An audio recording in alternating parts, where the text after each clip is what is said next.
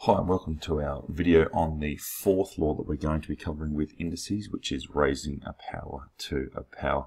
Hopefully by the end of this short video you'll be able to use the law to answer questions and apply questions regarding the raising a power to a power. Alright, so by the end of this video we're just going to prove the law. So you should be able to prove the law using the laws that you've already done, especially index law 1. And we should be able to apply the law with some examples. All right, let's have a look at what we can do with this law and how it actually applies. Okay, so if we have a look over here, what we actually have is we have 2 to the power of 3 in brackets raised to the power of 3. So what does that actually equal? It actually means that we've got 2 to the power of 3, and we're actually multiplying that 3 times in a chain. So that's what we're actually doing with this. Now if we have a look at, if we were to expand that out even further, we'd have 2 times 2 times 2 times 2 times 2 times 2 times 2 times 2 times 2. And you can see that we've got the 3 lots of 2 to the power of 2 multiplied together.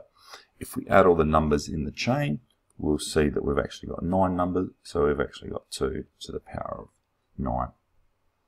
Now, I don't know if you can see a pattern. We'll have a look at the second one, and let's see if we can see a pattern in this one as well. So now we've got 3 squared, and that's raised to the power of 4, so it's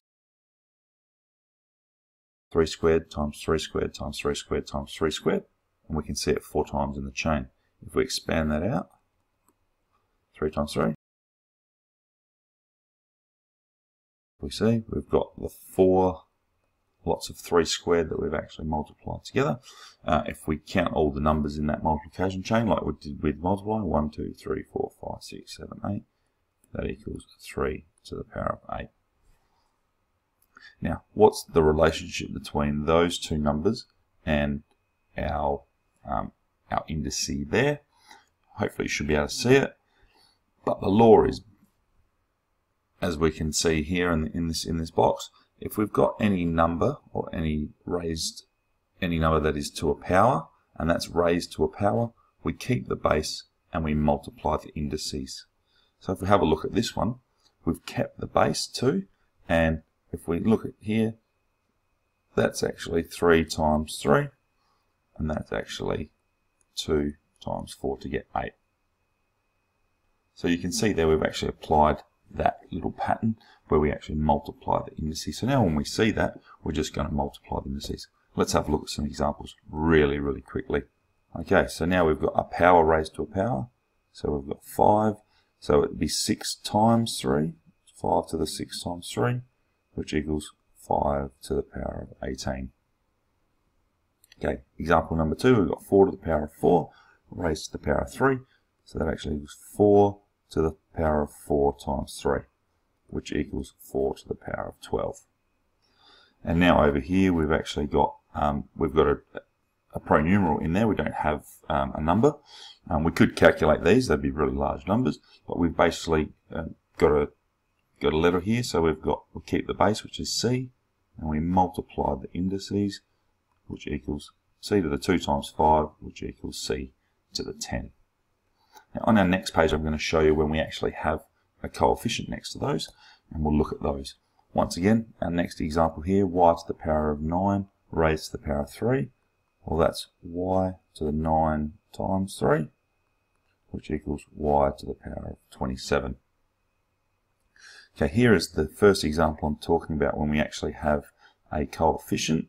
We need to raise the